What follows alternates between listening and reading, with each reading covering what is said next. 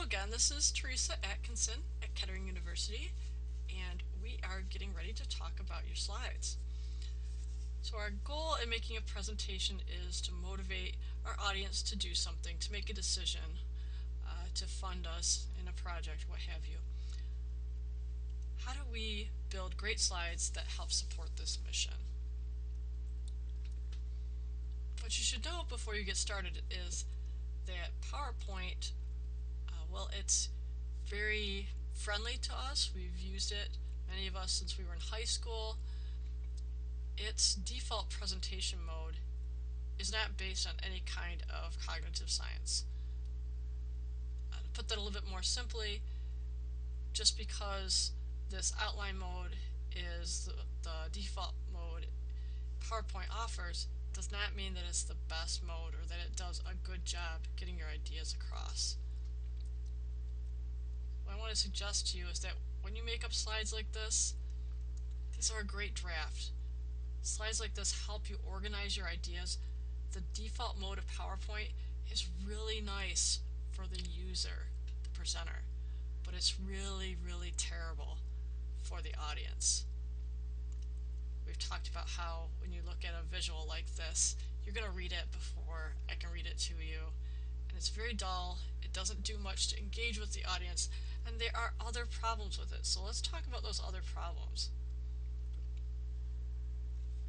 There are a group of scientists called cognitive scientists. They study how your brain works and how you take in information. And what they know that many of you might not know is that information is processed in different parts of your brain. For instance, in the back of your brain, you're going to process the image information. In the region of brain by your ears, you're going to process sounds. And it turns out that that pathway to the auditory cortex, where you're going to process sounds, your processing of written language is going to follow a similar pathway and activate an area close to this. The problem with this is when I put up a slide that has lots of words on it and then I speak to you, I'm sending information through a common pathway, and that information is going to go in through your ears, and then the information from your eyes is actually going to come in through here, and what you get is a traffic jam. What happens if you're just sending information along the auditory path and along the language path is that people will turn off one of the paths. Either you're going to stop looking at the slides and just listen to me, or you're going to stop listening to me and you're just going to look at the slides, or you're going to try to go back and forth and make the best of both worlds. But our brains are not set up to process both of those types of information at the same time, and so this creates a problem. Now, researchers have found that a better way to get information into your audience's brain is to do this, to speak to the auditory part, so do your talking, and then send information to the visual part. So your slides, instead of being text-based, if they are visual, they go to a different part of your brain. You avoid the traffic jam problem, and now that you've kind of stimulated two parts of the brain and they're going to talk to one another and share information, you have made stronger connections, and the likelihood that your audience is going to remember what it is that you've said is a lot higher. So basically, you want to have image information on your slides, you want to have auditory or spoken information through your presenter. So if you're going to do this, how can you do this?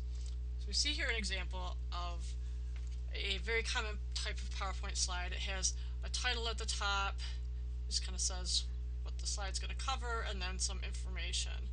And the speaker will generally read the information or say something that summarizes the information there. And to be honest, if you're going to summarize the information that's here, I'm not sure why you'd want to read it anyway.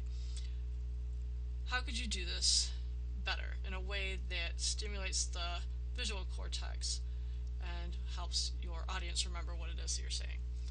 So this is the same information presented in a format that's called the assertion evidence And so this stuff, this stuff up here, this is your assertion. And let me see, I think I changed my color of my pen by accident. Nope, it's still there, just dark. And this down here, this is your evidence. Okay, so the evidence is visual based.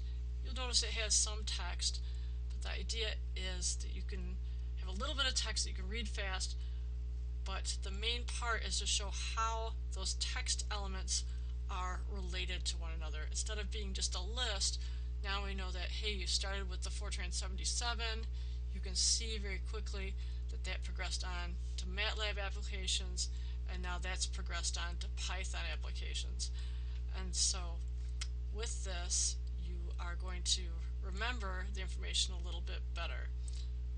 How about another example? This is one that's more along the lines of what we do in mechanical engineering. So data acquisition went from text to this thing that says, here's the assertion, we convert an analog to a digital sample, so we have to sample the signal. So here's the thing we want to study. Here is the accelerometer. Oops, sorry, didn't mean to do that. Here's the accelerometer that is documenting the acceleration. It outputs a voltage. We convert the voltage to digital, we sample the digital signal, and then we can post-process in software that we're used to. And now we see not only just information, but how one piece of information relates to the other information on the slide. We can do the same thing with process flow. So this idea of assertion evidence is described really well in some web pages by Melissa Marshall, and you are going to get to know Melissa Marshall because she has a TED Talk, and here it is. Talk nerdy to me. You're going to watch that TED Talk, and then this is optional. TED Talk not optional, and this again is on the YouTube channel for the class.